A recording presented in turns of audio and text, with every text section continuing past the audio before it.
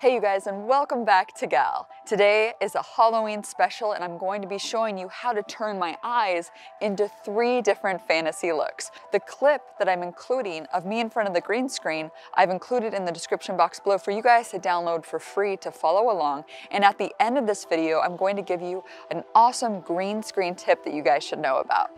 So in this tutorial, I'm going to be using Premiere Pro as the host program, as well as the plugin Boris Effects Sapphire. Now Sapphire has a ton of awesome transitions and effects that you guys should use, but if you don't have Sapphire, you can download the trial and follow along with the video clip that I'm including. Without further ado, go ahead and download the links, the trial if you need it for Sapphire, as well as my clip, and let's go ahead and jump in. Alright, so we're inside of Premiere Pro and here is the sample clip I've provided where I look like I'm trying to be a scary witch in slow motion, and I've trimmed the clip down to 4 seconds because we will be doing some tracking, and the longer the clip, the longer that takes, so I trimmed it down for the sake of this tutorial. And first we're going to do the glowing eye look that you saw at the beginning, and if you want to see how to remove the green screen and add sort of that cool Halloween background that I had, I actually used some stock video clips from Envato Elements. So here's the sort of creepy background, as well as some dark smoke here that you can play around with as the background. So stay tuned for the ending and I will show you how I created the full scene as well as some cool lighting effects just using built-in effects from Premiere Pro. So the first step here is to apply the Sapphire Edge Glow to this clip. So this is part of the Sapphire lighting unit. Let me just search Sapphire lighting, and you can see within this unit there are a ton of effects that you can play around with. But for this, we're just going to double click on glow edges to apply to the clip, and immediately it applies a glow to all of the edges of this clip.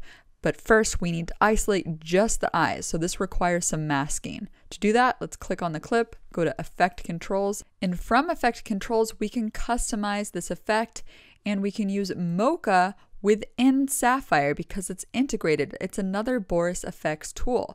So we're going to use Mocha to draw the mask around both of the eyes. So let's click on Edit Mocha and this will open up Mocha, and this is where we're going to draw a mask around both of the eyes. So let's zoom in with the magnifying tool. Let's click on that, zoom in until we can see the full eye with ease and easily draw a mask. So there are 2 ways to do it. The first method is to use the x-spline tool. So I'm going to click on this and then we're just going to click to create a point around this entire eyeball here, and once you get close to the end, just click on the first point that you made to close it off. Now another quicker way to draw a mask is to use the magnetic tool. It'll automatically detect the edges, kind of like in Photoshop if you've ever used any magnetic tools. So click on the magnetic tool and then you can click once and just draw and it will auto detect the edges. Now here we can click again because we're going into a different edge and then let go and it will detect the edges again, and we can click to create the full mask. Now this only required a few clicks and the other one required many clicks, so it's completely up to you on what you want to do. So let's go ahead and select both of these layers now, and right down at the bottom, see that green flag there? That is where we drew these masks in this particular frame. Now if we were to play this, these masks would stay in this exact place and they would not track with eyes. So we need to track this forwards and then we need to track it backwards from this point. So let's first track it forwards, and this will track it frame by frame using your GPU, which is your graphics card. Now Mocha is GPU accelerated for fast tracking. So now let's click back to this flag again just by clicking there, and let's track backwards. So you can see how it tracked pretty nicely, and it's okay that it's not perfectly on the edges because we're going to add some blur and intensity to the glow, which you will see shortly. So now just hit save up in the upper left and let's close out, and immediately you will see that it's just the eyes that are glowing now. Now the next step I want to show you is to increase the brightness level of the glow to make it more intense. So you can increase the glow brightness just by using this parameter here. So I'm going to increase this to 4 just by typing it in, and then immediately it's more bright. Now it looks a bit intense here, and what we want to do is kind of spread it out so it actually looks like a light bulb glowing. So to do that, toggle down from Mocha and you have a whole set of controls. So what we can do is blur the mask a bit here. So let's increase it up to 80, and you can see that it just made it a little bit more feathered out and less intense. So this is what I did to create the glowing eye effect, and let me render it out so you can see what it looks like. So you can see as I open my eyes more in the scene, the light becomes more intense, which is super cool. So this is the glowing eye effect. Now let me show you how to create the red dark demon eye effect. Now rather than applying an entirely new glow edges effect, what we're going to do is duplicate it and just turn off the one that we have here. So if I hit this effects button, I can turn it off and it goes back to the original. Now what I can do is I can hit Command C on a Mac or Control C on a PC while this is selected to copy it, and then Command V to paste it. And so what I will do is I will turn on the top instance and the bottom instance will remain off. So here is where we can go in and we don't have to redraw the masking all over again because it's already applied because this clip was just copied from the previous instance. So what we can do is go in and say, okay, we want this to be red because they're demon eyes. So let's choose a red color. And then the next step is to play around with the blend mode, because in this particular scene, as you saw in the beginning, there was no background. It was just darkness. So all I did was I went down to combine and I changed it to multiply. And then it completely got rid of the background. Now here we may need to get rid of some of the blur because you can see some of the blur. Let me just zoom in here to this program window to 100. And here you see a little bit of blurriness around the edges. So let's get rid of that. So to fix that, let's go up and let's reduce the blur down to 10. So we don't see any blurriness around, and now it's just more intense on the eyes. And then if we want it to be a little bit more translucent, we can go down to source opacity and make it more transparent just by reducing this down to, let's say, 0.7. And as soon as I click off, you can see that it just gets a little bit more subtle. So now this is just a creepy eye effect, as if you just see red eyes in darkness, which is a great effect that you can use during Halloween or any horror films. And to make it seem like somebody is blinking, what you can do is you can keyframe the glow brightness, which is here. So at this point in time, if you want the eyes to open, just hit toggle animation, then move this playhead over a bit and bring down the brightness to 0. And then between this period, the eyes open up, which is super creepy. And you can also duplicate this at the end of the clip just by moving the playhead over, setting and adding a keyframe while they're still open, and then clicking the playhead just a little bit over, and then reducing the brightness back to 0 to make it completely go away.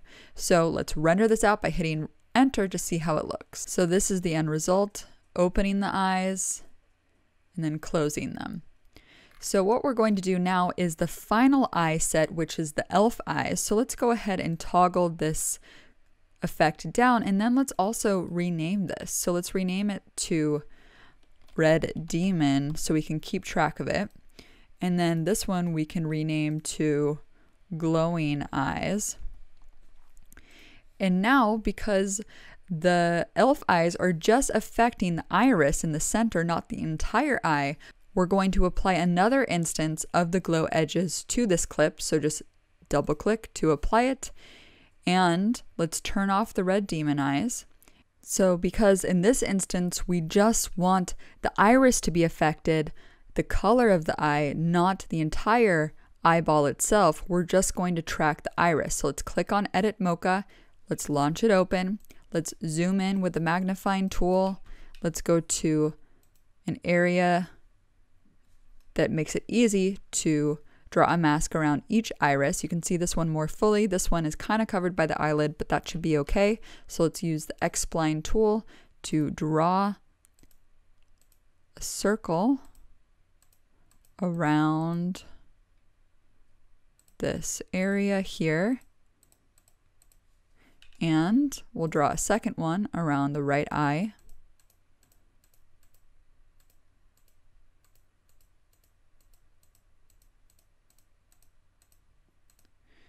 And then let's select both of them by holding Shift, both of the layers, and then let's track it forward from this moment. And now let's click back on the green flag and let's track backwards. All right, so you can see it did a pretty awesome job at tracking that. So let's save it and let's close it off. And you can see immediately now it's just the iris that has the bit of glow in it. So from here, we can play around with the parameters again. Let's maybe choose a different color. Let's have it be like a green-yellow color. So it's kind of like an elf. And once that is done, what we can do is we can reduce the glow width so that way it's not too much outside of the iris. So let's reduce it down to 20 and let's see how that looks. That's looking a little bit better. We can also play around with different blend modes from combine. So if you click on overlay, you can see that it creates a more dramatic witch-like look. And what this did is actually affect the lighting of the shot as well. So it actually looks really creepy and it may work perfectly for a witch scene. And you can actually see the pupil more through in this result. So this is the ultimate demon look, as you can see. So this is a very creepy elf. Of course, we can play around with other modes. So we can try going back to add just to see how that looks. And you can see it's just quite bright in the eye. But if you want this look, what you can do is just reduce the brightness down a bit. So let's say like 1.2. And then the glow brightness isn't as intense, which actually works perfectly in this regard. So what we can do now that I think this is at a stage that I like is we can remove the green screen background. Now to do that, what I'm going to do is use a built-in effect just called the Ultra Key effect that comes built in with Premiere. So just double click to apply it to the clip. And then from the Ultra Key effect in Effect Controls, use the dropper tool to select the green color. And then from setting, we can choose aggressive. And this will work harder to remove automatically the green from the background. So I'm not going to play around with any of the parameters, but I do have a full tutorial on how to do green screen work. So if you're interested in these other parameters, you should check that out. So now let's close off the Ultra Key effect. And now we can move this clip up 2 layers and we can place the Hellowween stock footage from Envato Elements that I got. So this Helloween night, let's drag it down here and let's roll this edit back to meet the duration of the clip. And then we can move the dark smoke underneath it. And since I want the smoke to be there in the opening, I can roll the edit out to meet this playhead and then shift it over and then click on the end of the clip to roll it in to meet the end of this clip as well. Now, right now my hand is out of focus because I used a prime lens which has a 1.8 f-stop. So to make the background more believable, let's add a blur effect to the dark smoke and the background. So I'm going to search for Gaussian blur and I'm going to apply it to the Helloween night scene. And here from Effect Controls, we actually have to increase the blurriness. See how it gets more blurry? And then there is a kind of transparency happening around the edges. So to fix that, we need to click on Repeat Edge Pixels and that goes away. Now we can click on this effect and hit Command C, and then click on the dark smoke layer, and then click in Effect Controls and hit Command V on our keyboard, and this will automatically apply it. Now we can maybe lessen this a little bit to say 45 so it's not as blurred as the background. So now you can see that it's starting to look more realistic, but what else we can do here is we can add some lighting effects from Lumetri Color. So we can select the video clip and apply more of like a blue, cool, built-in creative preset here from Creative. So let's choose Blue Ice to make it match the scene more. And the dark smoke, we can also add a blue ice to make it look like it's more in the scene. So this is the end result here. If you want the eyes to be a little bit more intense, you can go back to glowing edges and we can change the combine mode, let's say to add, and it'll make it a little bit brighter. And of course you can turn off this effect, which we should rename to elf eyes. And we can change it to the glowing eyes. So now we have the same effect on the same clip. So let me just hit render to show you what it looks like. And so this is the end result. I really like how it turned out with the glowing eyes, and in the background it kind of matches the moon with the eyes. So I highly encourage you guys to play around with glow edges and other effects in Sapphire to create some pretty cool, scary, and awesome effects. So that's how you create these awesome 3 fantasy eye looks. I look forward to seeing what you guys create. If you guys do this effect and follow along, be sure to tag me on Twitter at Premier_gal, and I'd love to see what you guys create. But here is a quick green screen tip. So I bought this green screen off of Amazon, and most of the green screens that you will buy on Amazon are these cloth materials. So to make it tight and not have any wrinkles, you guys should get a pack of these clips like this. And what I've done is I've taken the smaller size clips and I just pull the cloth tight along the pole, the stand, and clip it so it's nice and tight. And I do it all along the pole as well as the other side to get a nice tight green screen.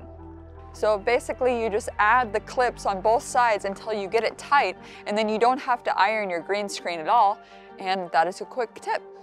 So thanks so much for watching, everyone. Be sure to give this video a thumbs up if it helped you out, subscribe, as well as hit that notification bell, and until next time, keep creating awesome video, and I will see you guys on the next video.